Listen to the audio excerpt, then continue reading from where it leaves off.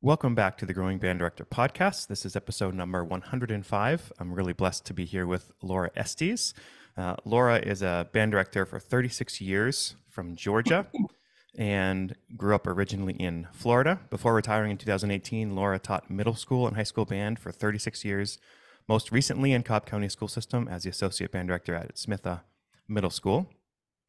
Ms. Estes was awarded the National Band Association Citation of Excellence as her middle and high school bands were selected on multiple occasions to perform at clinics in both Georgia and Alabama, and has also given clinics to future music educators at the university level.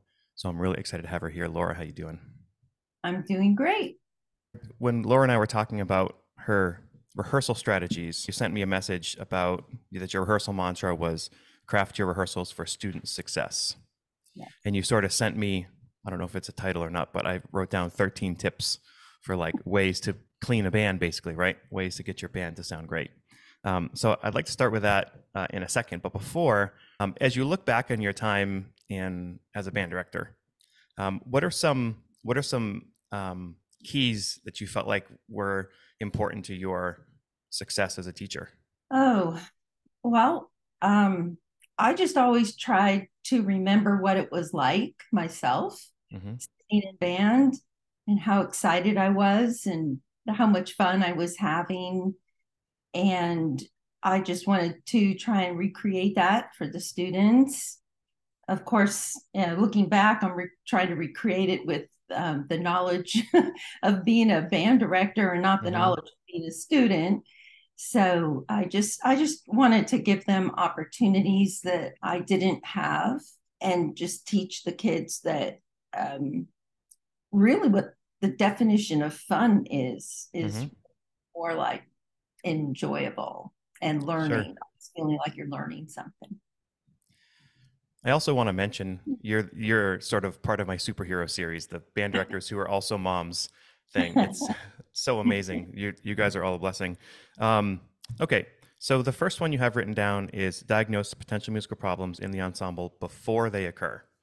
So for young teachers who hear that, they might not have any idea what you're talking about. Well, I certainly didn't know what that meant when I was young. I think that when I had my first middle school band, I mostly just checked for range. Did I have these instruments that the score called for? What did the rhythms look like? Things like that. Sure. I didn't really know how to delve deeper or what to look for. And so there are just so many things that I missed. And it certainly does not lead to student success when you can avoid things before they happen. So that's, I just learned how to do that. Like, one, for example, might be if you're dealing with a clarinet A against a flute G for inordinate amounts of time, because that's going to be a super challenge for the kids to try and get that in tune. Can you tell us why that's going to be a super challenge? Because the clarinets are sharp on that note, naturally sharp, and the flutes are naturally flat. And so with the young students, they don't realize that. I mean, you're trying to teach them intonation, but why on purpose would you give them something that's so difficult to do unknowingly, unless you say to them, I'm giving you this piece because we're going to be working on concert G intonation. That's a little different than just handing them a piece like that. And so many young middle school band pieces are written in concert C, because it lays well with the instruments and, with the ranges for most of the instruments. And so I just didn't know to check for that, but that's a biggie right there. One thing that I think it's great, we're going to start talking later on in the session about the switch you made to composer um, and the background in some of your music, and we're going to listen to a couple of your pieces. But people need to know that if they're playing one of your pieces, you're taking all the knowledge you've taken from all of your time teaching, and now that goes into your composer side. So when you write a piece, you know, when people play one of your pieces, they know that you've been there and that you know what those bands are like when you write it accordingly. I was also thinking, you know, as you're choosing a new piece, think about like note inventory. Like, are there notes in this piece your kids don't know? Are there rhythms in here they don't know? And if there are, then it's important you teach them that hopefully before the piece comes up. Um, and there's so many things on that, but just really doing your score study ahead of time, I think is a really, really, really important thing. But not just knowing the score, but knowing, I mean, we can all know our scores, and then you pass it out to the students and you have no idea why something isn't working. Mm-hmm. And so you just over time you just learn. I mean, I didn't know in the beginning. I really didn't. I just would pass out a piece, and um, I would just innately know that this isn't working, but I couldn't always figure out why. And as a young teacher, super young, I would blame the students. I taught you that rhythm. I taught you that note. Well, yeah, I did. And the students understand that. They understand that note. They understand that rhythm. But why isn't it working? Well, maybe you passed out a piece that was pretty um, soloistic in nature, or you're playing that same rhythm, but there's only two other people playing it in the room, or things like that, and you haven't accounted for homophonic versus soloistic, which is huge with young students. You have to be super careful with that. I It's didn't. also it's also really important that people understand, especially the younger they are, the more repetition they need. Like, you might have taught it once, but if you taught it 10, 15,000 times. And that was definitely something I had a learning curve that I had to learn when I was younger. Again, you just have to put yourself back when you're that age, and you I learn repetition.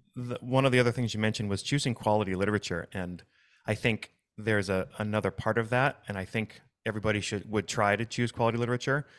I would add to that, if you don't mind, choose quality literature for your students, because sometimes we choose quality literature that is too hard or too easy or not right or whatever. So what are some things that went into you and still do when you're choosing programs?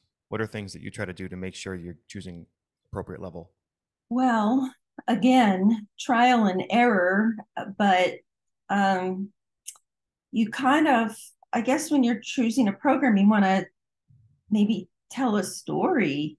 And so, you kind of start with some kind of a warm up that they'll immediately do really well on and feel comfortable with. Maybe that and again, I'm talking the youngest of students. I mean, all of this applies for all grade levels, of course, but at varying degrees. So something kind of homophonic and moves along, isn't super slow, or things like that, that they'll just feel very confident on in the beginning, and then maybe move into the more challenging literature, and then you could either continue with the challenging or then back off just a little bit into what the students might call more fun, Sure. things like that. So, there's that in building a program.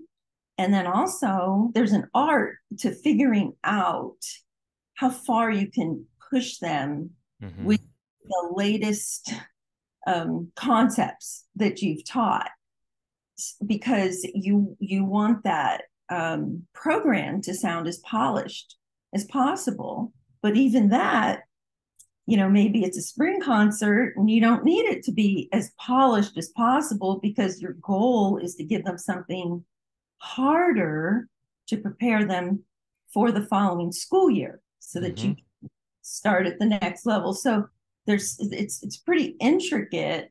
It just depends on the type of concert that you're going for, and the students that you have in front of you. I mean, how many times have we miscalculated, and maybe not miscalculated what they're capable of or what they should be doing, but maybe miscalculated, are they going to practice the music? And then you have to pull back. That's happened. There's a couple of things that come to mind as you're speaking about that. One is really knowing your students, like not only how they play musically and what they can do and the pedagogy on their instrument. I mean, there's so much to learn here, but knowing how they are as kids and how you can push them and all that. And you're right, it's a gift that you grow as you teach longer and longer. But more importantly, or equally as importantly, I would say, is getting mentors and other people in your area who can help you along the journey. Oh yeah, yeah. Now, when I started teaching, there were only two schools. I started teaching in Key West, Florida, and so there were only, I mean, it was either, for my musical fulfillment, it was either coming from my own middle school band or the high school band, which was quite good. And it was, I was just so fortunate that that high school band director was such a good mentor to me, because sometimes he would come to one of my rehearsals and I'd be so proud. And then at the end, I'd look at him and I'd see his face, and it was like, oops, what, there's so many things of you don't even know what you don't know. And so Sure. I just learned early on that whatever you think there's a bunch more that you don't even know you don't know yet. And the more time you teach, the more you realize you don't know.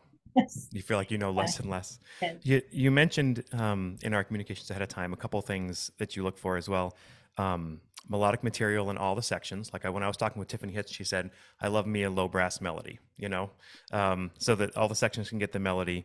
Percussion difficulty levels, the fact that you're utilizing percussion enough. You put a comment in here: choosing the right literature helps to prevent behavior issues. Oh my gosh.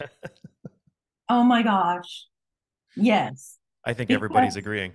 uh, so like, let's just talk about percussion for a minute. So this is something that it took me a while to figure out. Even if you have to leave percussion parts out for some reason or rewrite it, you have to find them very challenging rhythms. You have to find that you get them on, utilize as many different instruments as you possibly can. I mean, that's why they signed up to be percussionists. They just want to hit things and bang on things and make neat sounds and come up with new things. And it took me a while to figure that out. But if you give out percussion parts that are super repetitive, where the first two measures just repeat themselves incessantly, I think we can all think of music like that. And they're going to pretty much sight read it the first time. Well, they're bored when you're working your wind players, and you can include them as much as you can. I mean, when I have to rehearse sections, whether it's clarinets or it doesn't matter what it is, I always have percussion you play, or you're air playing, or you're doing something, or you're my human metronome. I just have them constantly going. But if their parts are still repetitive, that they kind of got it on the first run through or the second run through, I mean, you're just asking for trouble, Totally. with behavior issues. And I understand this intimately because piano is my main instrument, sax is my band instrument, and in college we were put on our secondaries for conducting class. Mm-hmm. So they put me back in the percussion section. I mean, it was so easy to fool around. And we spent we spent a lot of time figuring out how we were going to mess up our friends who were on the podium. I'm embarrassed to say. And so I remember that. And then when I student taught, the band had 20 something percussionists, one class when I'm Wow. student teaching. And I was like, oh no, what are we, all those percussionists? And they were so well trained. Mm-hmm. And it was whoever was assigned, this is a high school, whoever was assigned to a piece, they got up, the rest of them sat quietly and listened. And I was like, wow. It came from Yeah.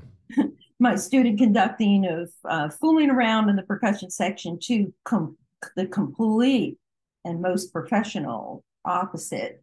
So I Yeah. just always remember those things. Yeah, I was thinking too, I know some band directors like to have a kid on snare and a kid on timpani and they're mallet players and auxiliary players and they stay on the same thing throughout. I've always been a big believer of rotating and sure, maybe on your hardest piece, maybe put the kids where they go, but and I think it's okay if you're a new teacher or a teacher who would start that, you're going to get a little resistance just in the kids that would say, well, I like this more, I like that more, and that's fine, but rotating parts helps a lot with that too. And a lot of times if you're in your program when they start beginning band, if you can get them to have the beginning band teachers start them on mallets instead of on drums, at least for the first 6 months, I think that's a great way to go. I also learned, you were talking about air playing for the percussion. Another thing people can do, if everybody like pretends to hold their drumsticks here for a second, just pretend like you're holding drumsticks, and then if you flip the tip around so it's touching almost your elbow underneath on your forearm, you can then play. They can physically play and use their fingers, which they need to play, but they're playing their forearms and it's silent. That's another way that you can practice, Yes, um, and have them be silent too. Um, I think that's great. And we haven't even talked about the rest of the band. I mean, there can be behavior everywhere. If it's too hard and they give up, or it's too easy and they don't need to try. I mean, finding that sweet spot's really important. That's why I've always been an advocate of try to choose music ahead of time best you can and be okay to change music if you feel like it doesn't fit the group you have. exactly. And understanding that the group you have and not just changes from year to year, it changes Mm-hmm. from month to month, especially with the younglings there in middle school that are just physically changing so much almost before your eyes. I've seen conductors over the years. I mean, it's okay to recycle pieces, but sometimes they're on like a schedule where they Mm-hmm. recycle, like a 4-year rotation or 5-year rotation. And I think that's important in some respects because there's just certain literature the students need to know. They really, really do. And you're doing them a disservice if you don't expose them to certain things. But then if you look back over programs and at the one school and you can like say for assessment and you keep seeing the same pieces in a rotation, it may fit the group, but you have a different group all the time with different strengths. And even if you have a high school band that they can just play anything that you put in front of them, but you're still going to have strengths and cool players. You want to look for pieces that highlight Mm-hmm. that time that you had 3 bassoons in your high school band. Sure. You know what I mean? So American you Salute. want to find that. We were talking about this episode. You said one of your strengths is being able to diagnose problems on the podium and being able to fix the issues you hear as much as you can, whether you have 2 or 3 months or you have 2 or 3 hours, like in an honor band setting. And I mean, not that we're going to be able to get all that information from you today. That's taken you many, many years to figure that out. But I wanted to go through and list a number of the things that you talked about when you're saying diagnosing musical problems in rehearsal, be efficient with your students' time. I think that's a huge part. I love that efficiency word because your kids know if you're wasting their time or if they're basically on. I use the word like being on the treadmill. Like if they're on your treadmill and they have to keep up with you, I think that's a really great rehearsal pace to have. So I'm going to list a bunch of these off, and then we'll see what we want to talk about. Okay. Okay, listen carefully. Teach the students how to listen carefully. Learn to quickly figure out the root cause of a problem. Is it teacher error or is it student error? Usually student error, but however, That's a biggie. That's a biggie right there. yeah. So the root cause of a problem could be anything. It could be they just counted wrong. That's an easy fix. Mm-hmm. Just do it again. The root cause, let's say that's happening, I don't know, measure five. The problem might not be measure five.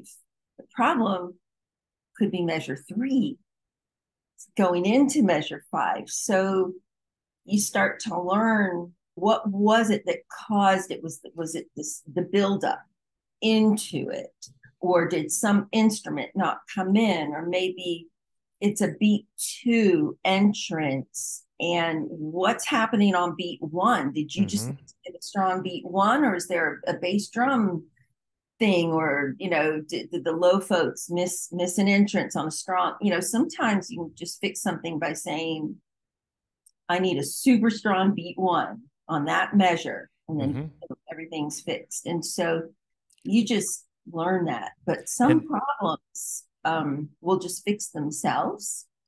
and And sometimes it's not complicated either. Like you're talking about beat one and a beat two entrance. Sometimes all it takes is you have to tell the band, you look, you have to really count carefully. The bass drum is supposed to come in on count one, but we know that there's a chance they might miss it. So make sure you count really carefully and then come in on beat two, whether or not the bass drum enters or not.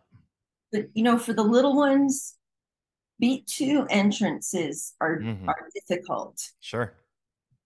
And I actually try to include them even on my point five music. It's just too important. They have to learn to count independently. And I mean, it's not my job to teach all the bands of the world that, but it's important. It's important, and it's interesting, to listen to. It's a cool, melodic or rhythmic line to Sure.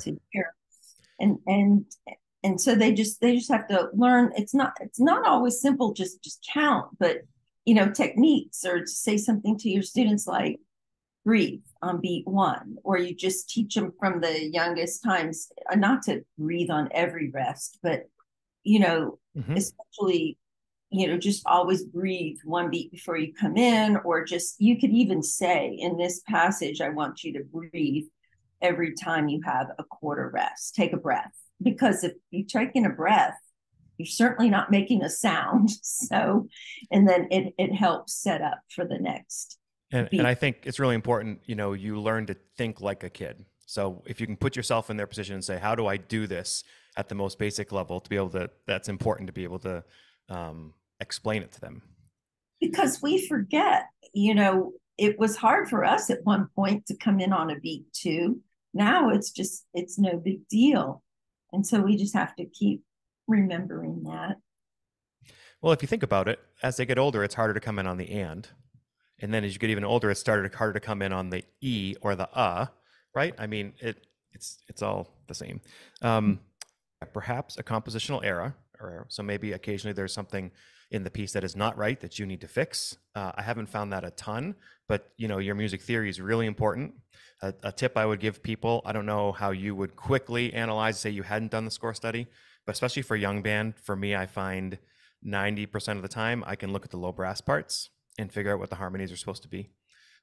So I like that you included there's a potential error that maybe editors and composers missed. I'm not even talking about a note error Mm-hmm. or things like that, that hopefully your ear will pick up, if something isn't right. And then, I always would tell my students, don't assume, if you're playing the right note, it, and it's not sounding right, you raise your hand, because, it easily could be an editing error.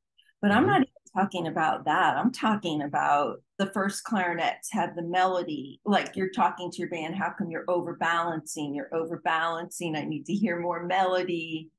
And then you actually look at the score and realize not very many people were given the melody. Mm-hmm. And then the instruments that were given the melody are softer instruments balanced against like your Mm-hmm. entire low brass, so you might have to do reorchestrating or Sure. things like that. Or, compositionally, maybe something also isn't laying well with, there's some kind of weird fingering or a trill like on a saxophone going from a B to a C. Like that's not going to work without Mm-hmm. a without an alternate fingering. And so you might hear that something's just not right and you can't figure it out. When that happens, I would just say to my students, we're just going to come back to that. I need to look at that closer, Mm-hmm. instead of beat it to death. Yeah, and when you say that, you put the culture in a place where they see that you don't know something at the moment, and that says a lot on them too. Right, right. And Yeah. if you make a mistake, tell them. Oops, you know, Then I the shouted out the wrong number, yep. or sometimes I would say to kids, oops, Miss Estes needs to learn how to read music. Sorry. The next two tips you gave are literally a full podcast in themselves, but we're going to kind of brush on them today. Only focus on one or two concepts at a time, especially for the young kids. Be concise and precise with your feedback. Always say what went well first and then what to improve on next. I've That's also heard that talked about use it as a sandwich, where it's like compliment and then work on something and then end with a compliment too. There's always something that you can say Yeah. to a student that's positive. Always. I don't care how bad the sound was, how ugly, how offensive. You can compliment their energy. But you just always need to find something nice and then Mm-hmm. say, but let's use a little less air, or dial down that energy from a 10 to, let's say, a 7. Or when you do that, make sure you're listening to so and so. they'll Mm-hmm. you know they'll appreciate that too. For And sure. always make your comments not personal, pedagogical, and to the music, And non-personal. That's you'll be able to teach them better when you have a good relationship with them. So that's got to come first. You put here at the end in capital letters, so I want to make sure we really get it. Always get to beat one together. What do you mean by that? oh my gosh, you can't do anything if if you're not together. So I would always teach my students, didn't matter what the level was, my level 6 high school band, or just whenever I do a beat one, you better be on beat one. Mm-hmm. and and that everything else will then fall into place. I would tell my kids, you can play all the right notes, but if they're at all the wrong times, it's just a bunch of wrong. Yeah, and And I think one of the ways that happens a lot. I have a lot of students who do this. They might mess up one beat of a rhythm, but they play the rest of it perfectly. Well, if you go forward, they've played four measures one beat late or one beat early.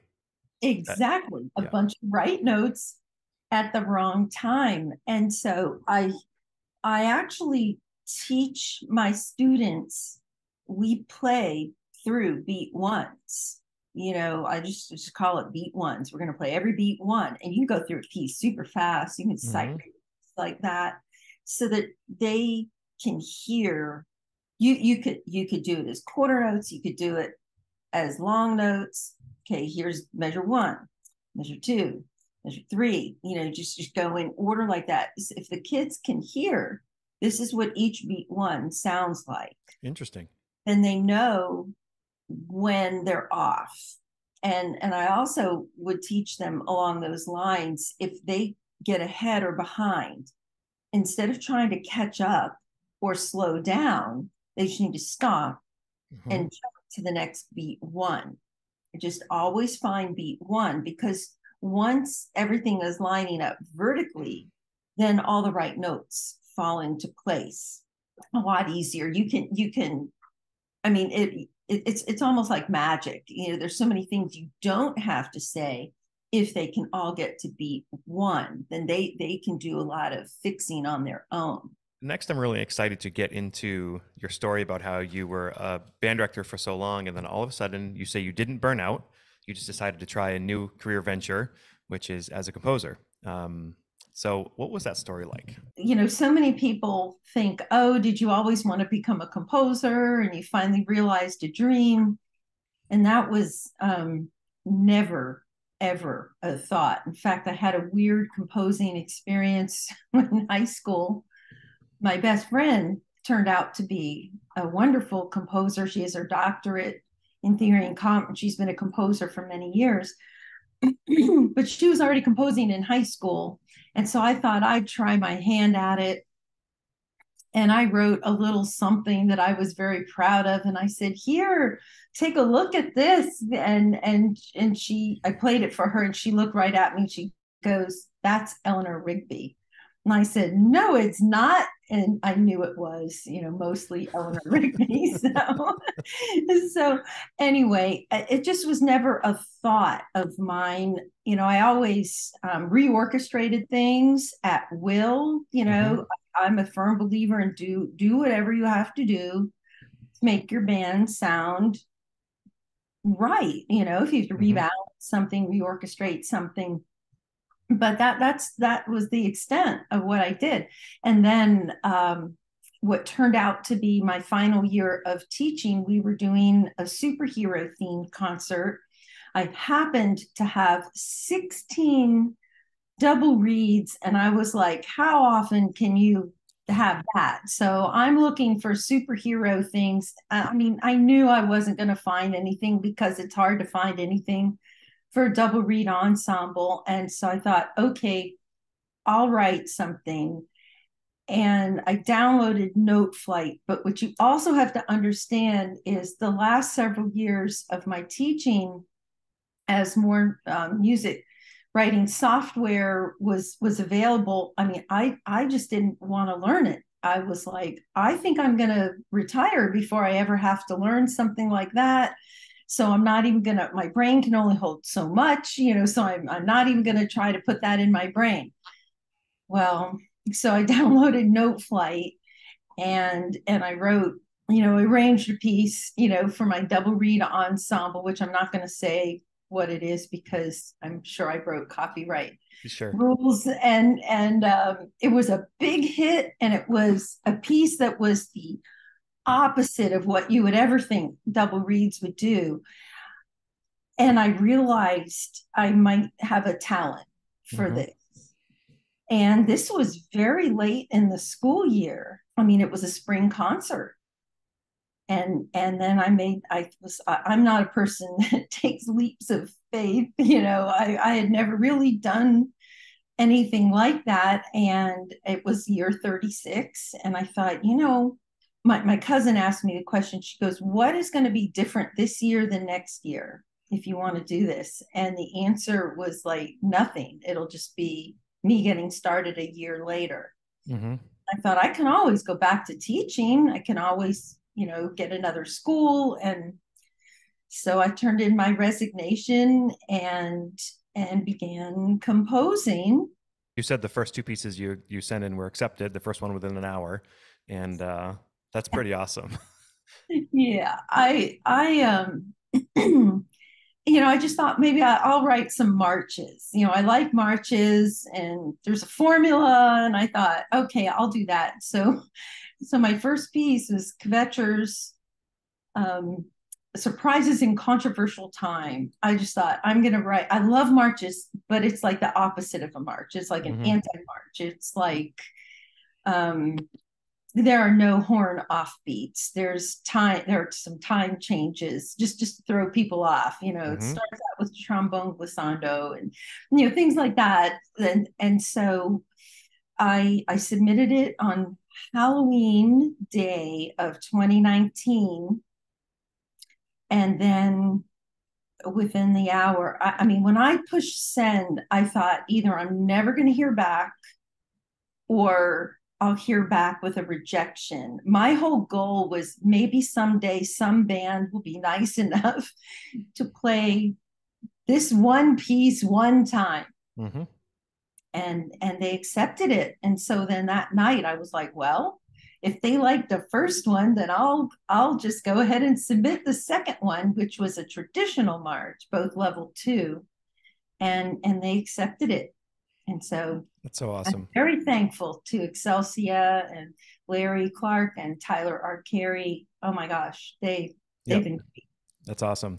And you write that your mission is to write quality literature, no pandering down to the younglings. What do you mean by that? It I don't think it's as prevalent now because there's so much wonderful new fresh writing over the last few years, but for most of my career it was just really hard to find music for the youngest students that didn't Mm-hmm. sound like somebody wrote it harder and then they tried to make it easier, Mm-hmm. like really easier, or some weird melody that just keeps repeating ad nauseum, and boring parts, and it was just always hard to find quality music that was super geared for that grade level, those Yep. youngest levels. And that's what I wanted. Like my bassoons would come up to me, how come we have to be with the tubas all the time?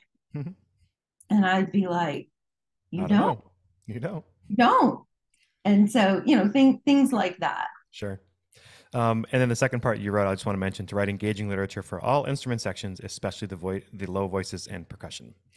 So next, what we're going to get to is listening to a little bit of your music. And again, I want to thank very much Excelsior Music and Mark Custom Recording for allowing us to use this music. First, I wanted to mention earlier this summer, we did a bunch of repertoire list. We did a big repertoire list in I think it was 6 or 7 different parts.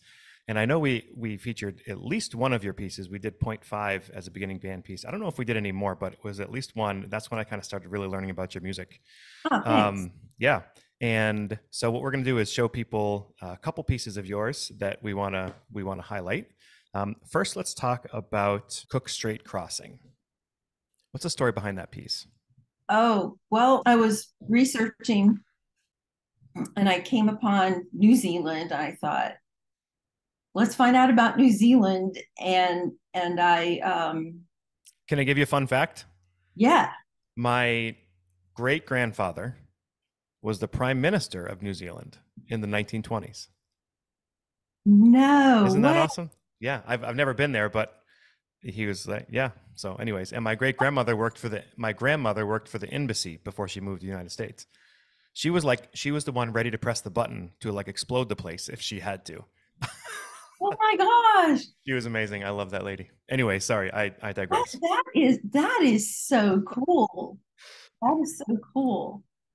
Well, I didn't know anything about New Zealand. And so I just started reading about the culture and the history of New Zealand and, some things with the language. And pretty soon in my research, I know it's surrounded by water. And I came across that devastating passenger ferry called the Wahine that sank in 1968. And it seems like ancient history, but in 1968 I was 9 years old, and but I don't remember any news about that passenger ferry. So it just struck me as just a wonderful story. It just affected me, Mm-hmm. and so Do you know what the word wahine means? I think female. Yeah, it refers to a Maori or a Polynesian woman. Yes, Yeah. like lady. In fact, I wanted to call the piece the Wahine, Mm-hmm. Wahine, Wahine, Wahine. Wahine. Yeah. Thank you, Yeah. thank you. See, I offered something to this conversation. Yeah, no, but I learned that I've heard it pronounced both ways. I wasn't sure, but Mm-hmm. thank you for telling me that. Oh, it happened on Cook Strait, so I called it Cook Strait Crossing. And the recording we're going to use was by the Mason High School Band, William Mason High School Band. And actually, I wanted to mention if people haven't heard it, back in December, I did, I forget what episode it was, maybe 50 something, 58 with Ed Protzman. And before they went out, I did a whole interview with him about their program and that they were going out and all that. And I remember them mentioning, because we went, if part of that episode, we went through his whole program and what he was going to play. And this is one of the pieces they I mentioned. think I remember that. Yep. I listened to that episode and I wrote Ed an email and I said, thank you. That's right. Thank Yep. you for mentioning. I forgot about that. So what's cool about this piece, besides the Oh, fact that it was performed at Midwest? I mean, that's I awesome. know. I can't believe I'm so thankful. I still can't believe it. So the music that I find at level one just doesn't have opportunities often enough featuring solo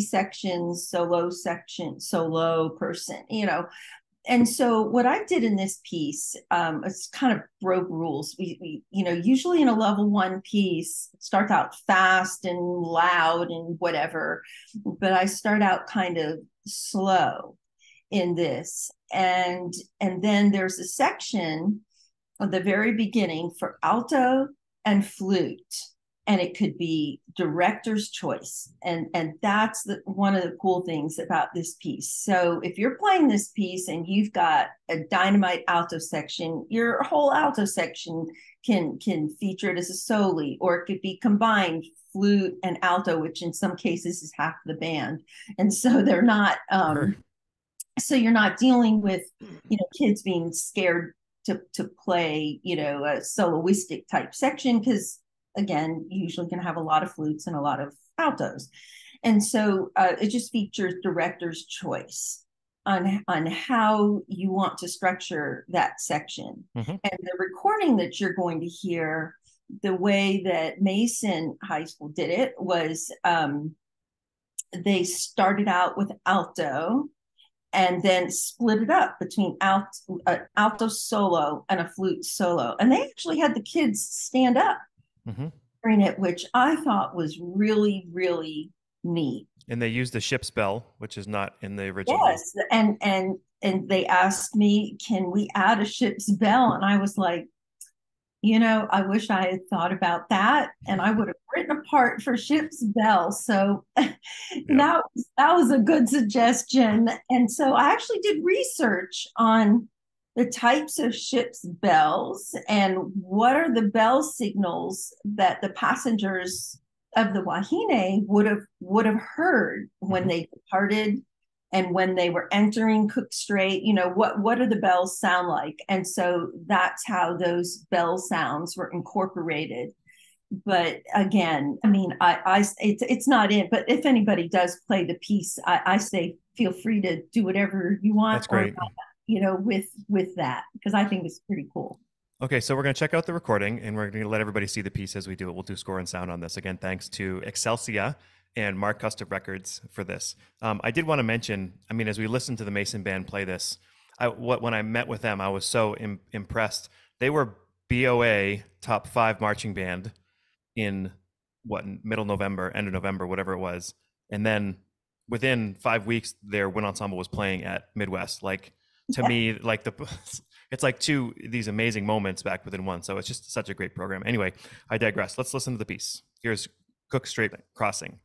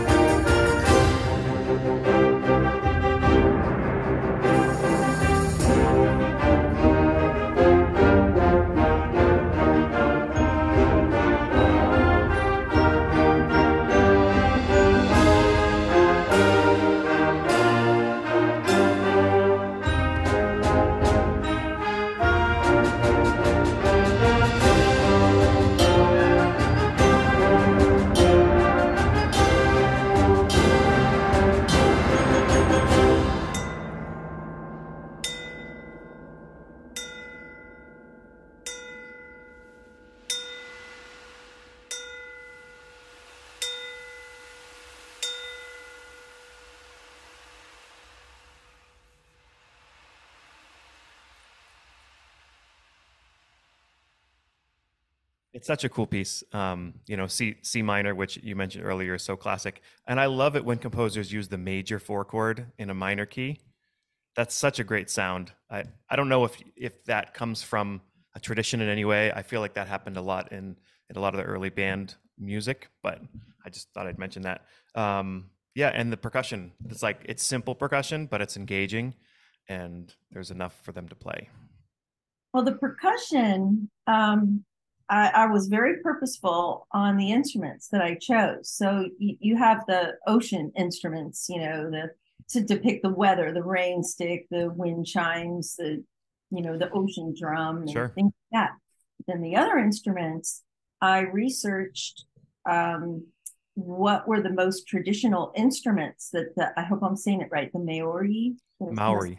Maori, Maori. Yep. what were the most traditional instruments that they would use. So there were the castanets, the tom, the gong. So those were the instruments that I found that most sounded like the traditional instruments. And then I wrote the percussion rhythms uh, in a haka the best that I could. And Yep. and so, did you catch that? I actually didn't, but I wanted to mention that if people haven't seen the haka, it's the Maori intimidation war dance. And if you ever want to see it, there's the rugby team from New Zealand. It's called the All Blacks, and they do it at the midfield line before each rugby match. And it wouldn't like imagine these guys who are 300 pounds and zero fat. Yeah, I watched those. I watched a bunch of ceremonial hakas, wedding hakas. Hmm. And so I just noticed they're mostly in 3/4 time. And so I just incorporated those rhythms That's in the awesome. music and in the percussion. And the beginning part is like a welcome haka, the soli solo section. So anyway, I tried to incorporate that. It's a great piece. Good. It's a great piece. I, Thanks. I love it. I really hope a lot of people do it. Um, I also wanted to mention if anybody else is looking for another piece, that's a New Zealand piece. There's also Paul Murtha's arrangement of the Wellerman, which is available in FlexBand as well, and that's a great. If anybody else is looking for a second piece, do this one first, but after that, that would be another one good one to do too. Okay, and we're going to feature one more of your pieces. This is called Sinterklaas's Rooftop Ride. Yes. Let's see, it's a quirky holiday piece depicting the Dutch tradition of Sinterklaas slipping and sliding on the rooftops while delivering gifts to children. Features slow trombone, glissando, dissonance of a minor second, tempo change, a couple quick meter changes, and a grand pause. Lots of sound effects and a hoarse whinny. Yeah, the Excelsia asked me to write a holiday piece, and so I will tend towards secular Mm-hmm. pieces. And so I did some research and I thought, well, there's this person called Sinterklaas, over there in the Netherlands, and so I thought, okay, if he's showing up and he rides a horse on rooftops in the middle of December, I figured that was going to be pretty icy, and then he would be sliding and slipping, and so that's what gave me the idea. But what I didn't know was during the recording session, I was in the audience. I was real happy to be in the audience, and they did the horse winning, and I couldn't hear it. And so I asked, can you make the horse winning louder? Like, I can't believe I'm asking this famous trumpet player to do that. And there was like a something that they altered sustained notes during that time, those two measures at the very end, so that you could hear it come out Mm-hmm. better. But this is what he said. He said, in all of trumpet canon, there's only one other horse winning. I Mm-hmm. was like, I didn't know that. Sleigh ride. Now there's two. Now there's two. I just thought, why hasn't anybody else written a horse whinny? It makes me want to write another one someplace. But they did an excellent job, and I love Yeah. his horse whinny. Before we listen to it, in case people need to teach their trumpet players how to do a horse whinny, it's actually quite easy. Push the valves halfway down, start high, go to low, and shake the instrument. and that's going to sound like a horse whinny. Just don't press the valves all the way down or all the way up, and you'll be Oh, fine. halfway, So halfway. the second horse whinny in history. So Laura Estes and Leroy Anderson are side by side here. This is Oh awesome. my gosh, don't say that in the same sentence. My name and his. All right, let's check it out. Here's Sinterklaas's Rooftop Ride.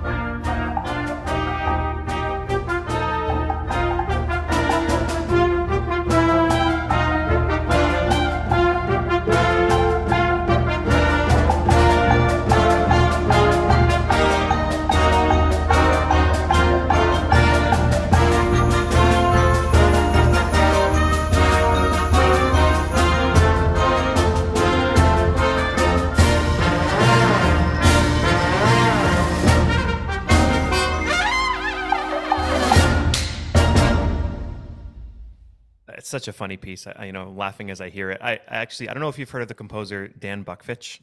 He's a famous composer and writer of and teacher out in Idaho. Anyway, I digress.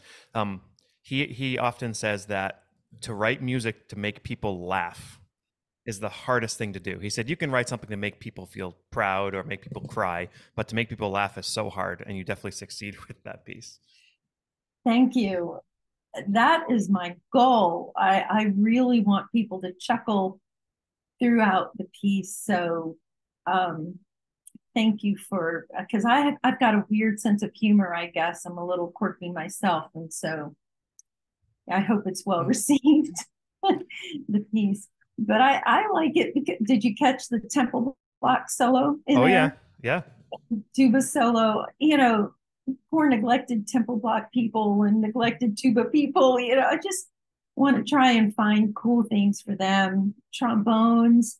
I mean, they joined bands so that they could use that slide. So For sure. so anyway, I just try to keep those things in mind and throw them in when I can. So, last question I have for you. If people want to reach out to you for either advice or to maybe have custom arrangements or commission or with arranging ideas or writing ideas, is that something you're open to? Absolutely. I would be honored. Laura, I appreciate so much having you on. Thanks for spending the time sharing everything and sharing your time and your music with all of us. Is there something coming up that you're excited about? Yes.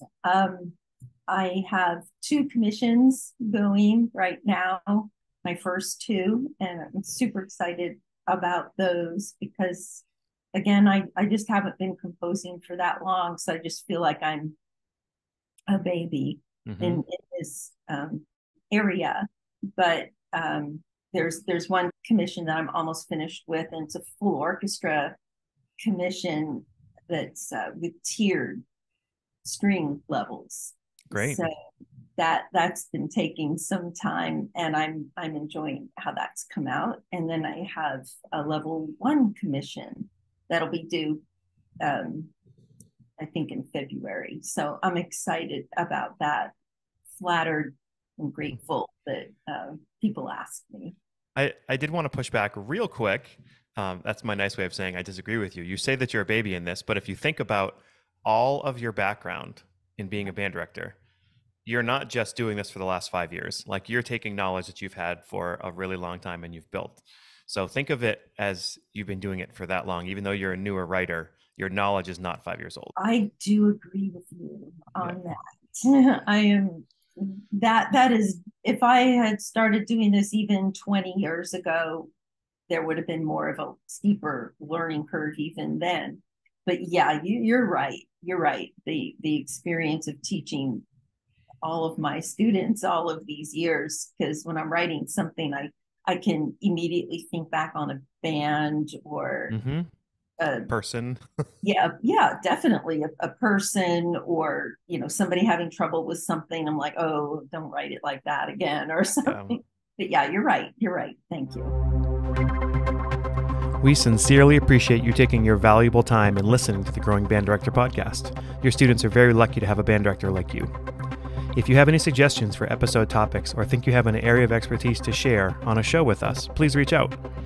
If you enjoyed this episode, don't forget to subscribe. And if you want to help spread the word, please give us a 5-star review and tell your band director friends to subscribe as well.